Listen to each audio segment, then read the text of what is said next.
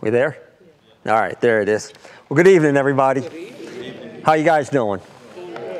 Amen. Sweet presence of the Lord in here tonight, as I know that there is every time you come and you gather and assemble here together. Was talking to Joe a couple of days ago, yesterday. I think yesterday. He had a really blessed time here. Was really blessed by you guys and your reception to him. Trust you were blessed as well. Anything he said wrong, don't worry about it. Pastor Jim, come back, fix it up for you. Straighten it all out. It'll be just fine. Be just fine. Don't worry, nothing's changed. Speaking of Pastor Jim, I spoke with him earlier today. Down there, Corolla Beach in the Outer Banks, having an absolutely fantastic time. As I was talking to him, he said, yeah, right now, Les, I'm sitting here on my upper balcony overlooking the ocean. It's beautiful. It's a red flag day. You guys know what that means? It means you can't get in the water. How many of you guys weren't getting in the water in the first place? Half of you, right? Yeah, there's sharks and undertows, and it's cold. But we were there last week at Corolla Beach, about probably 5 minutes from where Pastor Jim is staying. He must have believed God harder than we did, because we had like clouds and rain every day. He's got the sunshine and warm weather. But he has red flags. He can't get in it. So anyway, but he's having a really good time. I know he's getting refreshed. How many people went with him? Like half the church? Something like that. Somewhere around there. Quite a few people. Yeah. It's always a good time when we go down there. We have to take a bunch of family, because otherwise you can't afford it, right? It's too much money. So children and friends and moms and all kinds of good things. It works out great. So anyway. Praise God. Tonight, I guess the title, very original title I came up with, you probably never heard it before. It's called The Blessed Hope. I know it's been used quite a few times, but it's none the worse for the wear and still a good title. Brother over there just gave a good word that was right on course with what we're going to be talking about tonight. We just want to see his face. We're just looking forward to seeing his face. That's every moment of our lives. That's what we're waiting for right now in our lives. And I'm not tonight, we're just going to have some exhortation and encouragement and talk, really more than anything else. I'm not here to give you a theological dissertation or a doctrinal statement on how we come up with the pre-trib rapture or any of these kind of things, or the doctrine of the blessed hope. You guys are very well taught, and you don't need for me to do that. What I am here to do is just to encourage us all tonight. You guys encourage me by being here, and I'm encouraging you by standing up here and talking, and we're encouraging one another just in the presence of the Lord tonight here. But why don't you go ahead and turn to Titus chapter 2. We'll kick off with this. And one thing I found out for 20-some years of standing up in pulpit talking is that I will come nowhere close to finishing tonight, and come nowhere close to getting like more than 3 of my scriptures out. I usually have a couple of pages of them. I usually don't do very well at sticking to them. So we'll see what God has. Hopefully somebody will get something out of it. But if at the end of this, what time do we, there's no clock. Whenever you're ready. That's a really small clock far away. Okay, I gotta watch. So we usually shut down at what, quarter till or 9 o'clock? What do we do? 9? 9 o'clock? 9:30 it is. All right, yeah. So if it feels like I don't finish, it's because I ran out of time and I talked too much like I am right now. So go ahead, 2 Timothy chapter 2. You guys are familiar with all of these scriptures we'll be going over tonight. But starting in verse 11, it says, "For the grace of God has appeared, bringing salvation to all men, instructing us to deny ungodliness and worldly desires, and to live sensibly, righteously, and godly in this." By the way, this is New American Standard. If you guys are like, what is he talking about? New American Standard, I always teach out of it because this is not 1611. So anyway, in this present age, looking for the blessed hope and the appearing. You hear that? The blessed hope and the appearing of the glory of our great God and Savior, Jesus Christ, who gave himself for us that he might redeem us from every lawless deed, purify for himself a people for his own possession, zealous for good deeds. These things speak and exhort and reprove with all authority. Let no one disregard you. You and I are looking for the next great thing on the horizon for you and I is the appearing of the Lord Jesus Christ. You know, I'm an avid end times teacher. I got born again reading the book of Revelation. Most of you guys have heard that testimony before. I won't go into it. And I really can get into the end times and these kind of things. But one thing about the end times is we're not in them. No, we are living in the end times. We are not going to be here for the Great Tribulation period. That's not what we're looking for. We're not looking to figure out who the Antichrist is or how the one world government's all coming together and all these things, although I find those things fascinating. I really do. We're not looking for the debut of Antichrist. We are looking for the coming of our Lord and Savior, Jesus Christ. We are looking to see him face to face, to stand and behold him and see him as he is, as he truly, truly is. Right now we see him in words, and words create pictures in our mind. And you guys all know the song, I Can Only Imagine, right? By, who is that? Mercy. Yeah, exactly. Mercy Me. I can only imagine, and that's true. Right now, someone said we see through a glass darkly. Right now, we see through a glass darkly. We imagine what it could be like when we see him. But one thing we know, he says it hasn't entered into the hearts or the minds of a living man what God has in store or planned for us. We simply don't know how wonderful it's going to be. And the greatest imagination you can come up with falls far short. When we stand there, we're going to stand before him without reference to sin, meaning that we're going to stand before him and he's not going to talk to us about the sins and how bad of a person we are and all messed up things like that. Because 1 John 3:16 through 18 talks about how if we believe, we are not judged. And if we don't believe, we're judged already. You know, Jesus didn't come to the world to condemn the world. He is not sending anyone to hell. I heard someone say recently, he just threw up a roadblock so that you don't have to. You're already on your way to hell. You were on your way to hell. He just simply threw up a roadblock so you don't have to and made the way to put a stop to that. So whosoever will, right? Whoever believes on him, that he died, was raised again on the third day, that he is King of Kings and Lord of Lords, the coming Savior, the coming Messiah. Whoever believes that in their heart, not with their mind, but in their heart, they shall be saved. Amen? Amen. I believe, God, that's all of us in here tonight. If it's not, that needs to change right now, because the things we're going to be talking about, they come upon you tonight if you're not in that condition, if you're not born again, if you don't know him. Again, we're not going to go into the particulars of the end times and these kind of things. More you and I and where we are today and the emphasis that's been in the church that's been going on in the world. How many of you guys keep up with current events? Just to some degree. To some degree, you either, how many guys watch the news or watch, I don't know, follow some podcast or blog or something, Ben Shapiro or any of these other guys? You watch those, yeah, right, he's cool, right? A little Jewish guy. Jordan Peterson, some of these guys, all these, I can't even think of all their names all of a sudden, but I can picture their faces, all of these guys who are political commentators and they're conservatives and all of these kind of things. And if you do watch the news and you do listen to these, you get really, really, really mad. You get really, really mad. How many guys can get really mad when you hear what's happening to our country? Do you get mad? I get mad. Some of you are like, I don't care. I don't even know something's happening in our country. What? Turn on the television. It'll take you like 15 seconds and you'll get the picture and woe, gloom, despair will come upon you.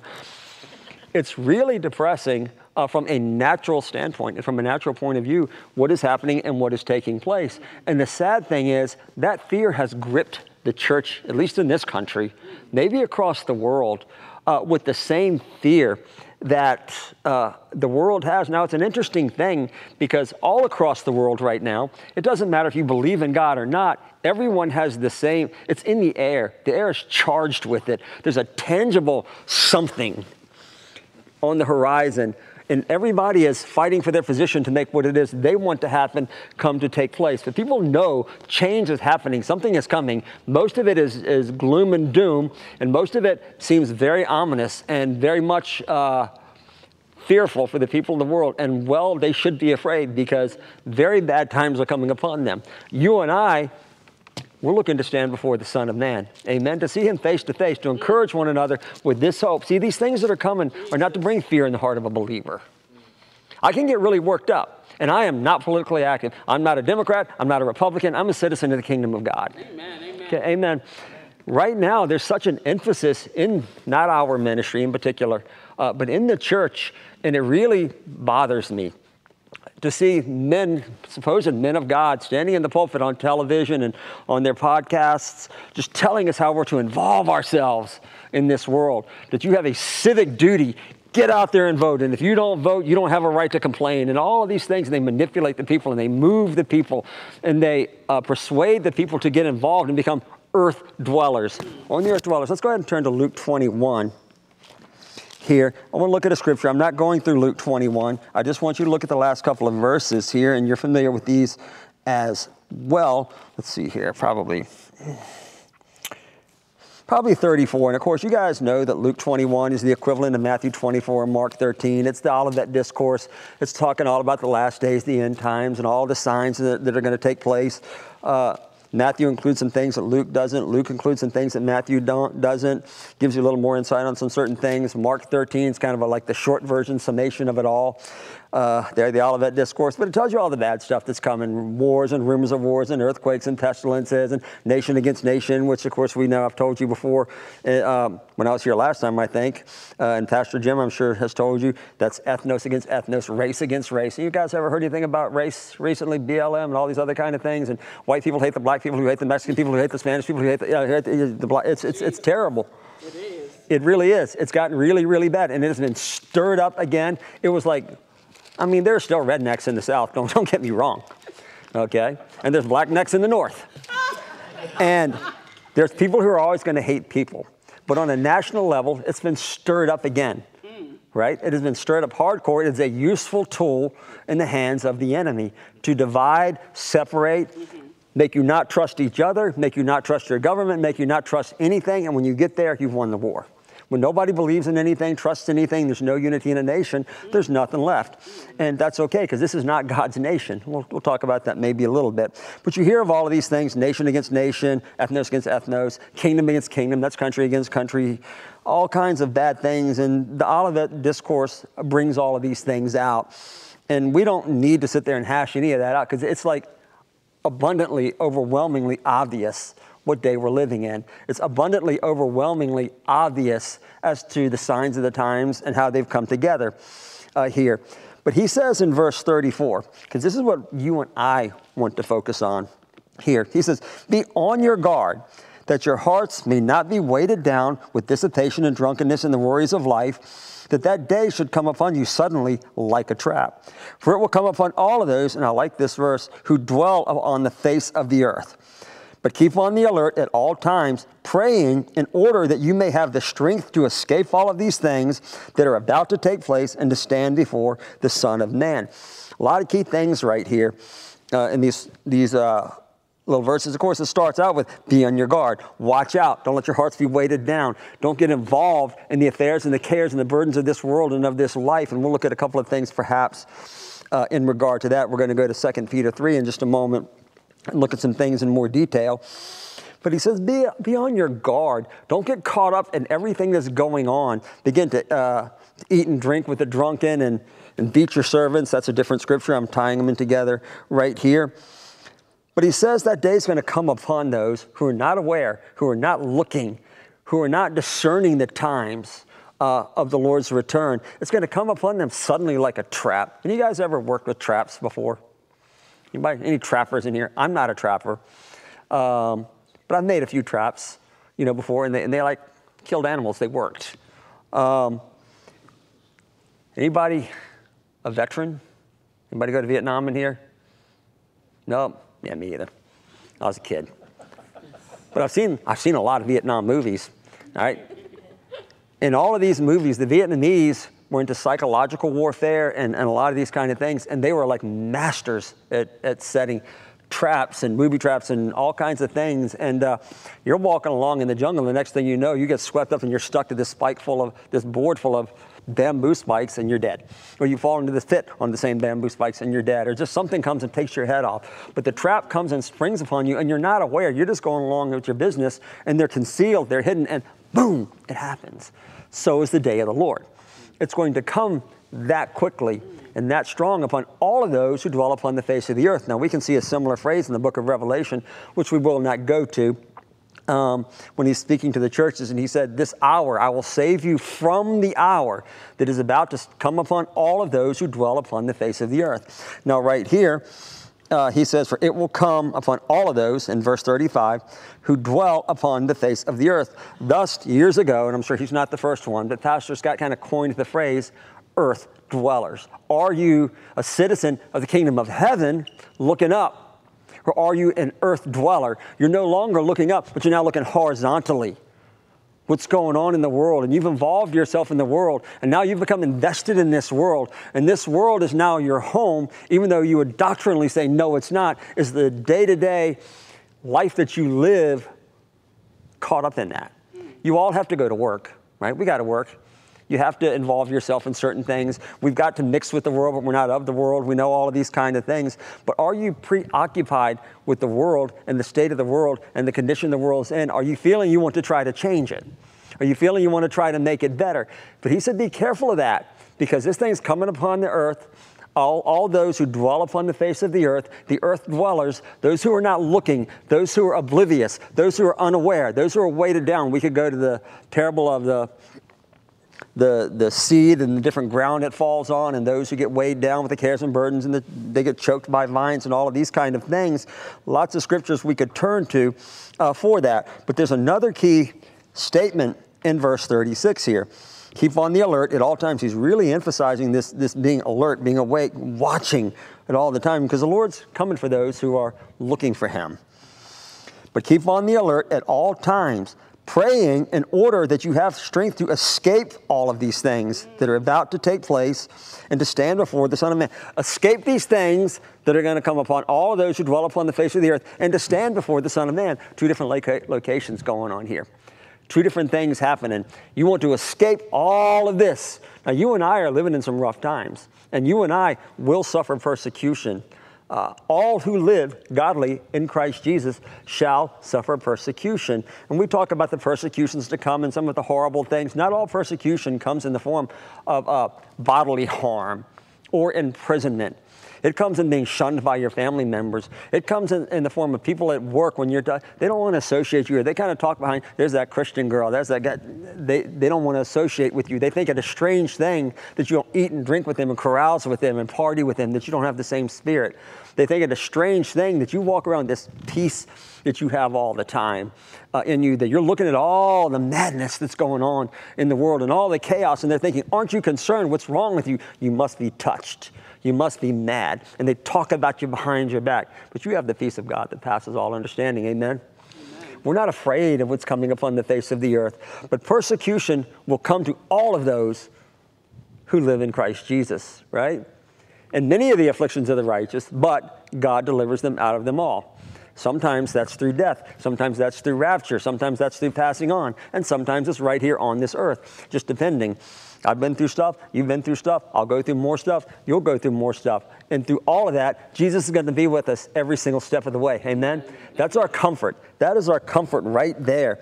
But he says, pray that you're counted worthy to escape all of these things that are coming upon all those who dwell upon the face of the earth. See, this earth, not the terra firma, not the planet, not the trees and the ocean, that belongs to God. The earth is the Lord's and the fullness thereof, right? But look at this with me real quick, and I won't belabor this point for long. I could already see how this is going. So why don't you turn with me, where is it? Let's not turn to it because I don't want to take that much time. I'll quote it to you because you already know it. You could quote it back to me. Jesus, after he gets baptized by John the Baptist, Spirit drives him into the wilderness, right? He goes out there. He fasts for 40 days. He's hungry. He's thirsty. At the end of that time, Satan himself comes to him and he tempts him. If you were the Son of God, you're hungry. Turn these stones into bread. What was the big deal about that? Well, he's now going to use his divinity to get out of his situation. But he had to come do this as a man. So he didn't do that. And we know the scripture, you shall not live on bread alone, but every word that proceeds out of the mouth of God. Then he comes with them. And this is the one that we're going to look at right this minute, not the one with the precipice and throw yourself down, but the second one. It says he takes them, maybe that's the third one, I don't know. He takes them and he's to a high place and he shows them all the kingdoms of the world in a moment's time. Now, that's all the kingdoms of all time, not just what was there in Rome where he was living right at that particular time under the Roman Empire. The Greek implies historically every kingdom of man that was from the beginning of time till the last kingdom. And he showed Jesus that. And he said to him, if you will just bow down to me, if you will just serve me, all of this I will give to you. And what did he say? How is that? Because they have been delivered to me. Adam handed him those keys. The earth system, the world system, even though God instituted human government, it belongs to Satan. It is God's earth, but it's Satan's world system that's governing and ruling this world right this minute. That includes the United States of America. That includes this country. The United States of America is not God's chosen land. We are not God's chosen people. You are saved out of this country. Look, I like our freedoms. Don't get me wrong. I mean, I like being able to stand up right this minute and talk to you guys and have a good time, and y'all are laughing with me, and I'm talking to you, and nobody's coming in with machine guns or trying to cut my hands off of my head or take me to jail. That's cool. How many think that's cool? You like that? Yeah, I think it's pretty cool. Yeah, I mean, we'll do the other if that's how it's going to be, but, you know, I mean, this is better, I think. So I appreciate everything. However, this isn't our home. This isn't our place, and we are not God's chosen people. And we, as believers, are watching the church get sucked into this world system today. We're getting sucked in until we're supposed to belong, we're supposed to participate, we're supposed to be part. That if you're a real Christian, it's your God to stand up for righteousness. Let's get a Supreme Court justice in, let's get a righteous president, and it doesn't, they go on and on and on and on. Let's stamp out abortion. Okay, so they have their babies, then they go to hell. Or they abort their baby and they go to hell. They're still going to hell. We get the laws on the book, and a tongue-talking American president who's shundala-tundala from the White House. But the country's still not saved. Okay, the individual's still, we've got every law in the book of righteousness, but you're still, what's the word, Judeo-Christian morals? Judeo-Christian morals. If we just have a Judeo-Christian moral, well, the Jews rejected Jesus. They are God's covenant people, though. The only nation on earth with whom God has made a covenant. The only nation of national people. You and I are amalgamated into the body of Christ. We're grafted into the vine, unnatural branches, grafted into the household of God, into the kingdom of God, citizens of heaven now. They are the natural branches. They will, once they go through their tribulation and they say, blessed is he who comes in the name of the Lord, be regrafted. The natural branches. So much easier than it was to graft you and I in. Amen. But the United States of America or Great Britain or Kenya, none of these places are God's chosen nation and God's chosen people. Therefore, why are we, as the church, why are we as believers caught up in trying to save and improve Satan's government and Satan's system and make it better? And I've heard a lot of manipulation, and we all have, and it's been going on for decades, but it's becoming very loud now from the media ministries and these kind of things about trying to save our nation and take over our nation. And people are getting antsy. I watched, I don't know, these little 60-second, what do you call those things, TikToks or one of those kind of little things. And it was on some kind of a Trump rally that he was having. And I'm neither pro nor anti-Trump. He's an unsaved guy, and if he becomes president, okay, good.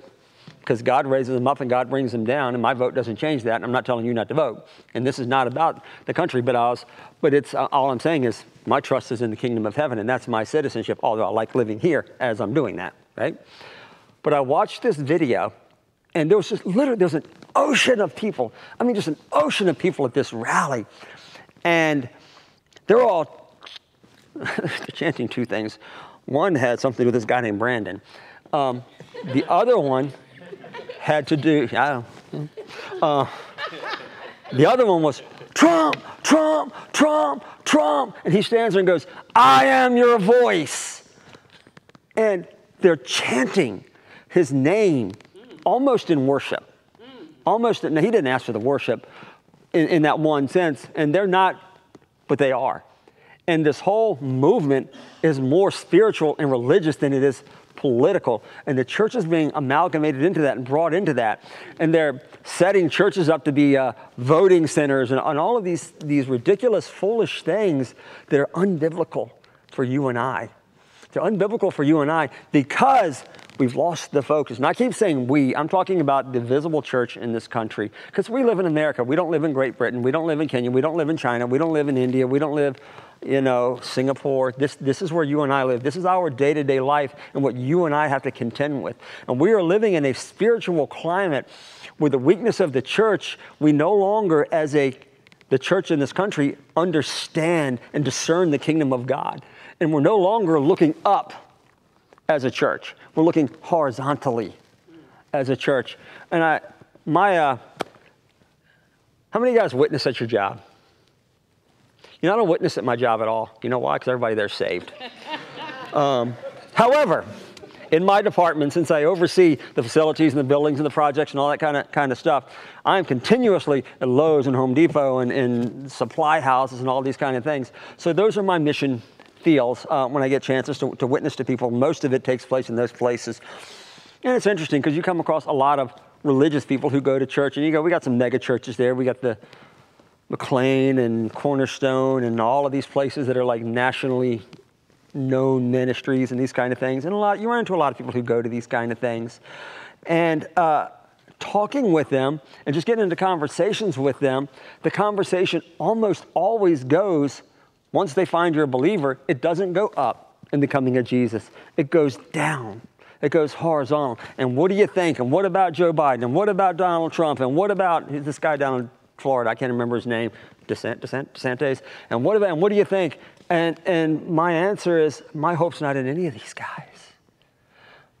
I'm not looking for this nation to be saved. God doesn't save nations except for one, the nation of Israel. He saves people. He didn't say, get involved in trying to transform your country. Now, this is like an ugly thing for people to say. It's like anathema. What's wrong with you? You're abdicating your responsibility as a believer. Show it to me in the scriptures, man, and I'll do it. But you don't see it. You don't see it. This is what he does say. And for the sake of time, I probably won't turn to most of these. But like 2 Timothy 2:4, he says, no soldier in active duty entangles himself in the affairs of everyday life, so that he may please the one who enlisted him. Okay, let's go back to Jesus. And this not being our kingdom and our focus. And you don't need to turn to this either, because I'm trying to save some time here, because I do want to get to 2 Peter 3. If you're notes, if you're a note taker, it's John 18:36. But this is when Jesus is standing before Pilate. And he said to Jesus, hey, are you the king of the Jews? And Jesus says to him, why? Why are you asking me that? Did somebody tell you that? Did you figure that on your own? Jews tell you that? He's like, I'm not a Jew. What do I know about these things? And then Jesus says to him, look, you got nothing to worry about.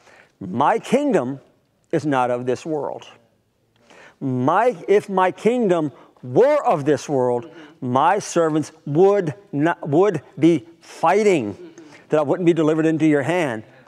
But my kingdom's not of this world. That's why they're not fighting. Now, why do you think that is? So why are we fighting? Why is the church today, and people in the church and individuals in the church, why are we fighting for the United States of America? Why are we fighting for our rights in this country? You guys like guns? The white guy. Yeah. I like guns. I don't know. I don't shoot people yet with them, but I like guns. Guns are pretty cool. But you know what? If they come and take my guns, in the natural, I'm a fighter. In the natural, I'm like, you will pry that from my cold, dead fingers, blood. You know. That's me in the natural. Just try it. Just try. I got more guns than you. But honestly, that's not my fight.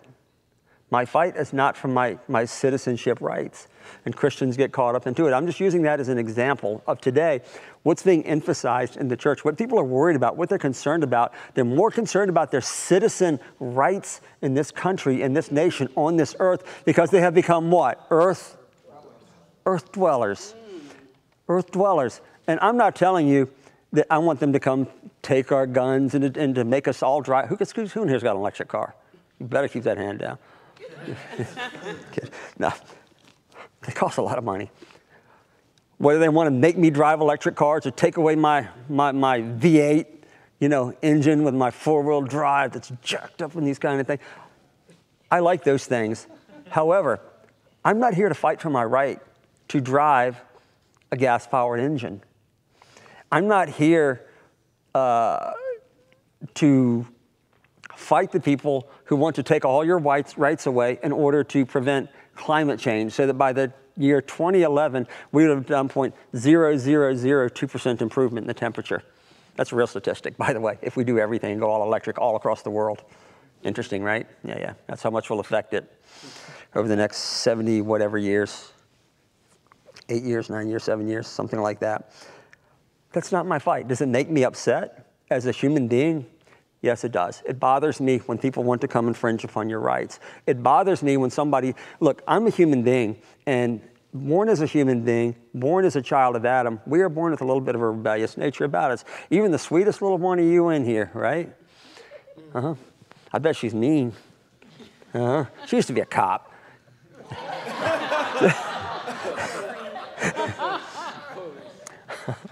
She's like, why are we talking about me? We all have that in us. There's a certain point where people push us where you want to fight back, where you really want to retaliate, where you want to stand up for yourself, stand up for your rights, and these kind of things. Jesus said, if my kingdom were of this world, my servants would be fighting, but they're not, so they aren't.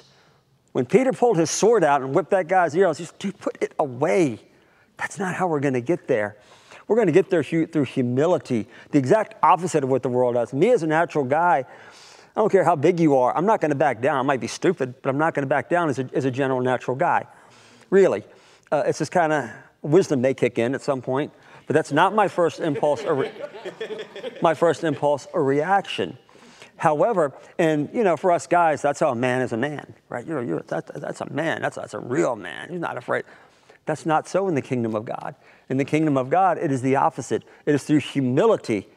It is through standing down. We're not talking about pacifism. I don't want to get off on a rabbit trail with that. You can defend yourself and you can defend your family and your home. That's not what we're talking about here. But it's the road of humility, the exact opposite of standing up for yourself and demanding your rights, that makes us the children of God. Amen? That's the character and the nature of a child of God. That's a different subject altogether there. I want to get back on course here a little bit. The point I'm trying to make here is the earth dweller mentality of you and I. There is a lot of pressure.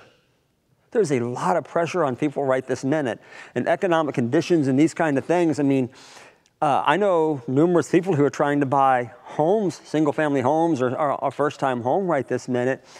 And now, we've looked up the statistics. You guys are barely under sterling in terms of income per capita and real estate prices and these kind of things, and they just can't afford homes. They just can't buy a home because a 2,500 square foot home costs $750,000 in sterling.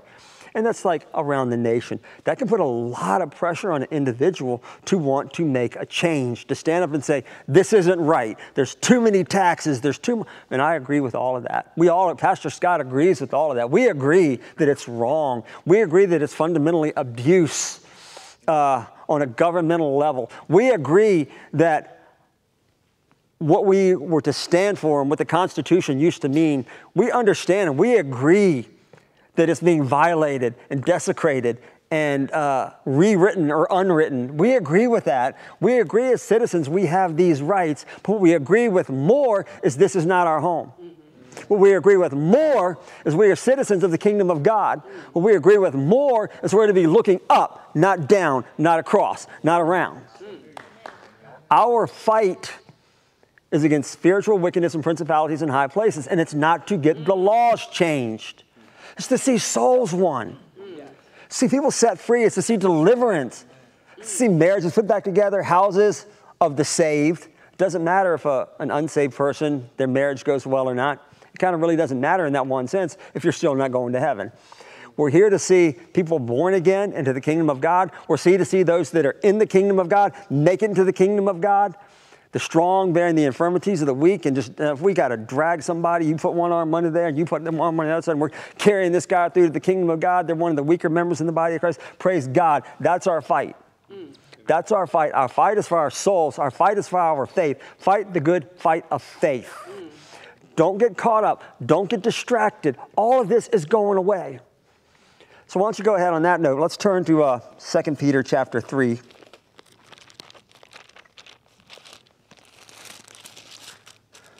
You got to give me a second. This whole Bible is falling apart. I think I'm going to have to retire it. Been teaching out of it for quite a while. It's fallen. There we go. These pages back here are really all marked up and torn. 2 Peter chapter 3. Oh, gosh, there's a lot we could read here. Well, we'll see how much time allows us. We're going to start in verse 3. Know this, first of all, that in the last days mockers will come with their mocking, following after their own lusts, and saying, where's the promise of his coming? For ever since the fathers fell asleep, all continues just as it was from the beginning of creation. For when they maintain this, it escapes their notice that by the word of God, the heavens existed long ago, and the earth is formed out of water and by water, through which the world at that time was destroyed, being flooded with water. But the present heavens and the present earth, by his word, are being reserved for fire, kept for the day of judgment and the destruction of ungodly men. But do not let this one fact escape your notice, beloved, that with the Lord is 1,000 years is a day, and a day is 1,000. I said that backwards, but 1,000 years is a day, and a day is 1,000 years. The Lord is not slow about his promises, some count slowness, but is patient toward you, not wishing for any to perish, but for all to come to repentance. Now, we're going to keep going. We're going to stop right there for a minute because there's a lot going on. This is the day that you and I are living in. The body of Christ as a whole, the rapture is hardly ever taught. It is, some teachers will teach it, but then they do not require their congregation to live it. Because we read earlier, whoever has this hope purifies himself. Be holy as he is holy. Now, that's not the focus of our conversation right this moment. But the rapture, by and large, the coming of the Lord, the imminent expectation of the Lord is being mocked. If it's not being mocked openly through words, because a lot of churches will still give a really, really good teaching on this. And most won't, but some still do. However, the people who adhere to the doctrine do not believe it. Why do you say that? Because I'm looking at their lives. We're looking at their lives. Are you judging their heart? No, I'm inspecting the fruit. You say that you believe the Lord could come at any moment. You say, yes, I am a pre-tribulational rapture, and I can't wait to see the face of Jesus. But what are you doing? Man, you want to go to this Trump rally, just whatever it is. Wait a minute, brother. I thought you were looking for the coming of Jesus. Oh, I know, but to be a good citizen and da-da-da-da. Man, you're looking horizontally. You need to be looking up. You know the Lord could come any moment. And then what's going to happen to all this? And this is where we're going to go to in just a second. What's going to happen to all of this? And where ultimately all your efforts are going to go. Now, I don't think it's a bad thing if people stop killing their babies. I don't think it's a bad thing if we lower taxes. I don't think it's a bad thing if we, start calling boys boys again and girls girls again and they can't swim again, I don't think it's a bad thing. I think it's a really, really good thing. Interesting. Sidebar, has nothing to do with this. But the guys, the plastic surgeons who rebuilt all of this after my accident, both they're very world-renowned individuals. One of them called me up 2 weeks ago, something like that, and asked for permission to use my medical stuff in some books he's writing. He's done them before. They're medical journals. They're not, they're not novels. They're things that have to do with other people in classrooms. So I gave him my permission in these kind of things, and I hadn't looked these guys up for a while. Both of these guys who did my surgery, I looked on both of their websites, and listed under both of them, one guy, the guy who finished me up, he is now into facial feminization and gender reaffirmation. The other guy has clinical interest, and under his interests are clinical interests are gender transition, is that the word? Yeah, gender transition and reconstruction. I'm like, these are the guys who rebuilt me. They were really cool guys 10 years ago when this happened. That's how they've gone. I would like to see that stopped. I don't think that's good for anybody. I don't think it's good what's going on in the Loudoun County Public Schools. All of these things, if they change, praise God, that's good. However, every effort we make here to change Satan's government, ultimately it's going to burn, okay? Why do we want to make his system better? I agree in standing up for righteousness, but the salt and light you are is not political salt or political light. It's the gospel of Jesus Christ. That is what it is. It's very core. It's very foundation. By faith you are saved through grace, and that not of yourself is a gift of God. The Romans 10:9 and 10, the John 3:16, God so loved the world, he gave his only begotten son. Whoever believes in him shall not perish but have eternal. That is the salt and light that we are, by preaching the gospel and doing the word of God. Not by involving ourselves in all of these other activities. But the church, by and large, in this country is being swept into not just the political scene, but the whole spirit of Antichrist movement, the spirit of tolerance.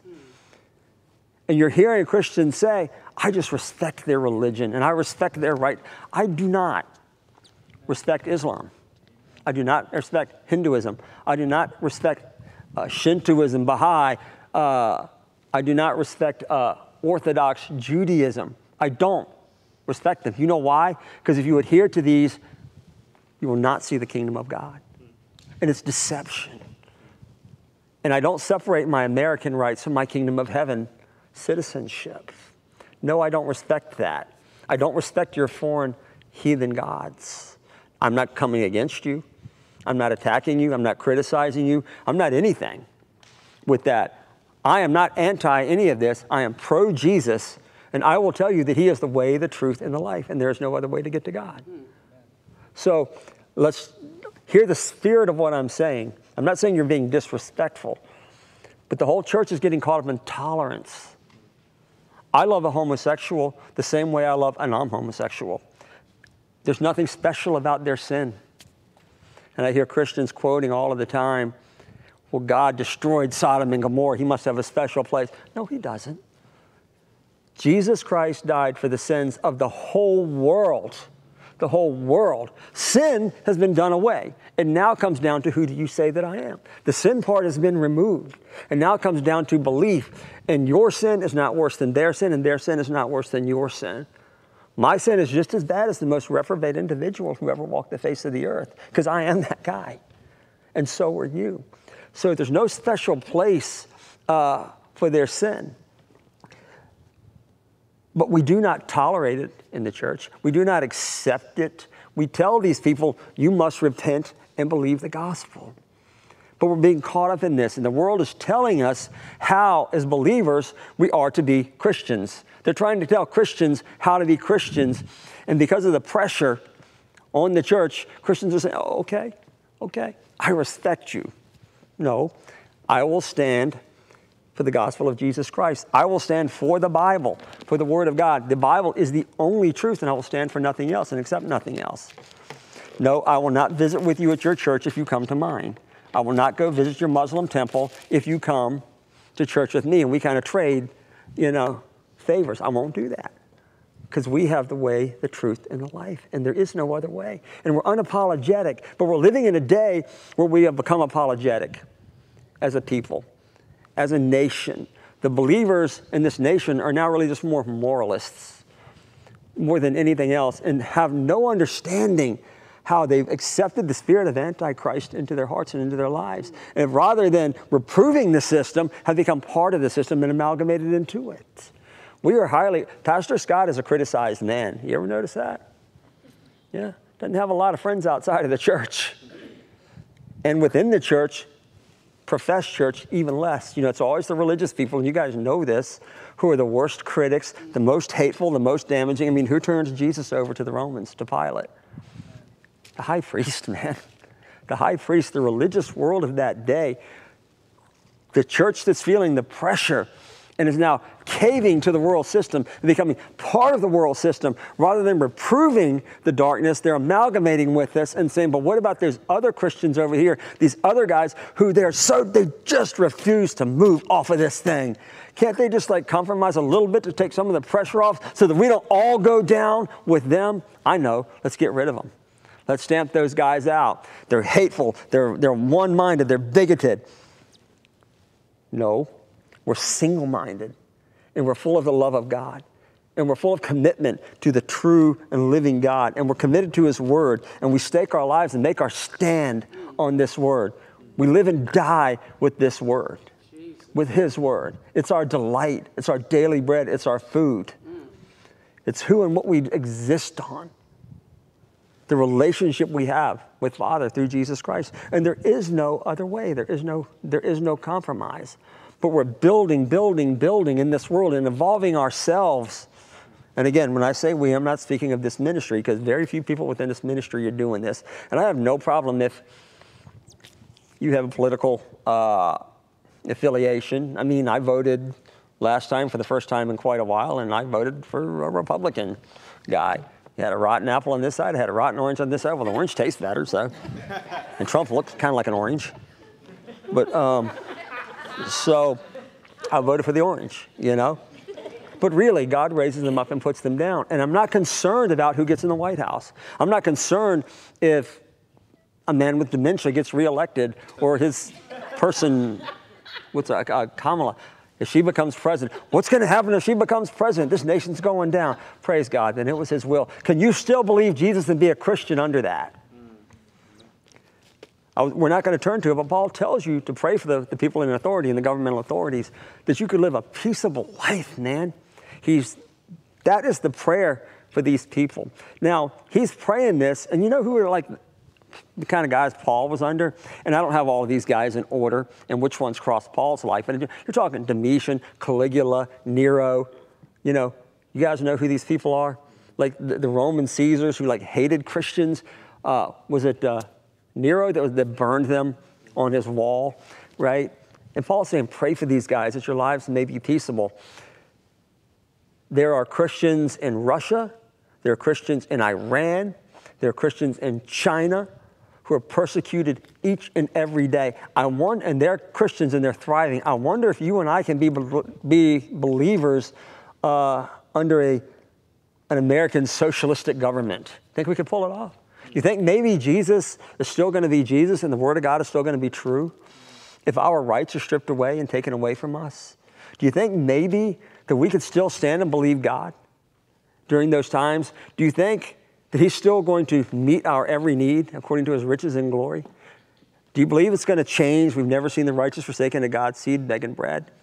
Do you believe the parable of the sparrows and how they don't sow nor any of these kind of things or reap, but like God feeds them, or the lilies of the field, that even Solomon in all of his glory wasn't arrayed as one of these? Your Father knows what you have need. We believe that's going to change because of the pressure coming from without, the persecution coming on the church. Do you believe God's word's going to change and you're not going to be provided for, not just naturally, but spiritually in every way? Do you believe that you can still survive and keep your faith and your family's faith can stay intact?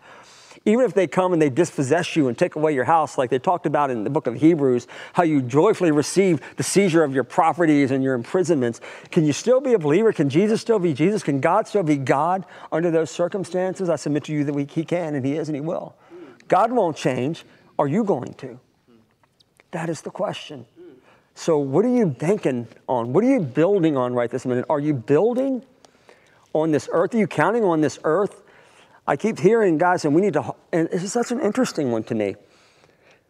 Pastors, we need to hold back that judgment of God. We're trying to hold back that judgment of God. You can't hold back the judgment of God. And why do you want to hold back the judgment of God? Because it's the judgment of God. And the judge of all the earth will do what? Right. The judge of all the earth will do right. And the psalmist says, your words are right concerning everything. Okay? Psalms 191, one of those. Lots of verses that are in that one psalm. 119, I'm sorry. There's no Psalm 199. If you can find Psalms 199, if I can find it, I'm a heretic.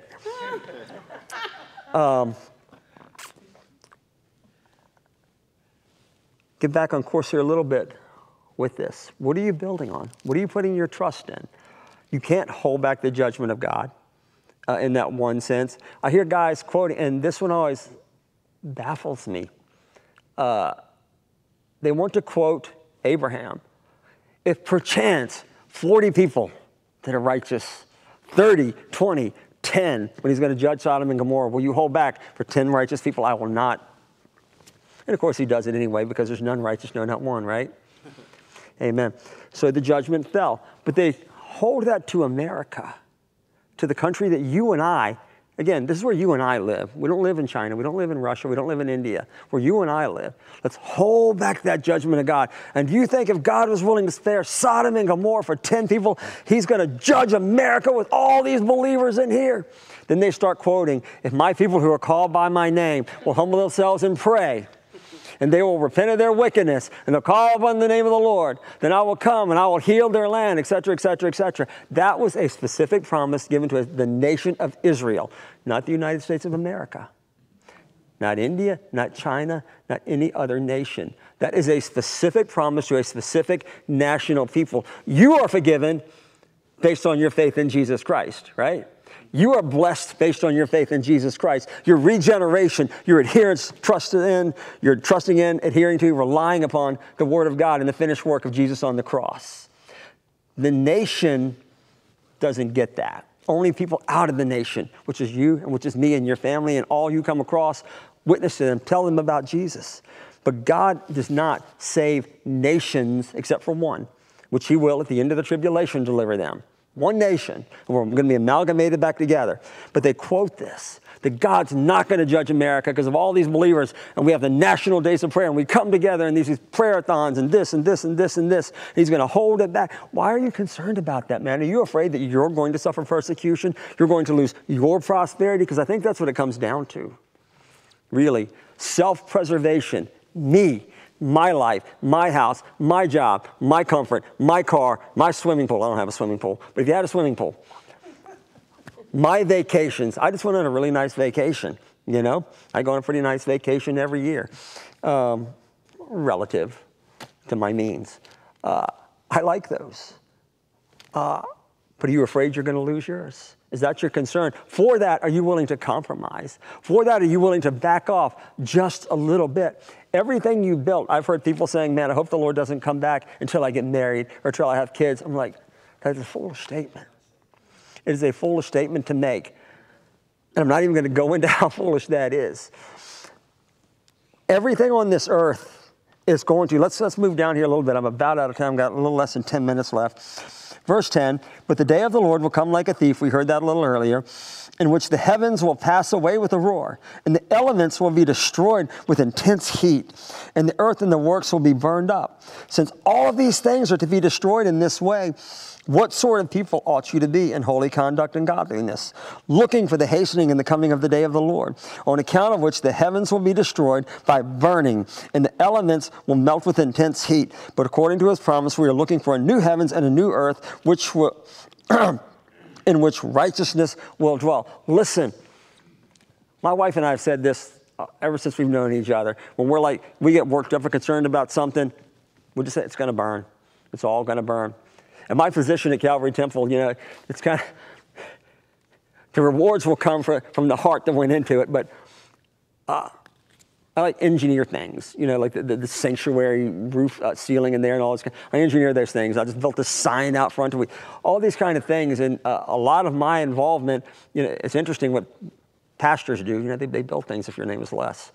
You build things and you preach sometimes and you minister to people as well. However, that's what I do. And a lot of my focus, my department that I oversee, it's a vast department and there's multiple people in it. But we put all this time and energy and effort into things, and you should be. You have to maintain the facilities that you live in, that you meet in.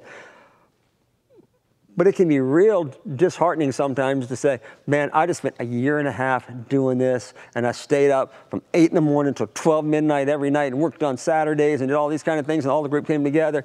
And then the tribulation is going to come after that, and it's going to get destroyed. And then after the millennial reign, and whatever survives that, after the millennial reign, the very elements are going to melt with intense, fervent heat, the Word of God says. On a molecular level, this earth is going to come apart and be made a brand new heavens and a brand new earth.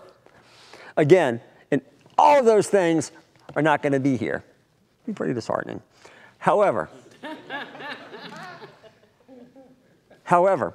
we do that in our lives. We build our lives on the here and now. And how much energy, listen, you have to have somewhere to live. You have to have food. You have to wear clothes. With food and raiment, be content. We know that God blesses us above and beyond that. Jesus just gave the biblical definition of what poverty really is. If you don't have any clothes, you don't have anything to eat, you poor. All right? If you got those things, you're doing okay.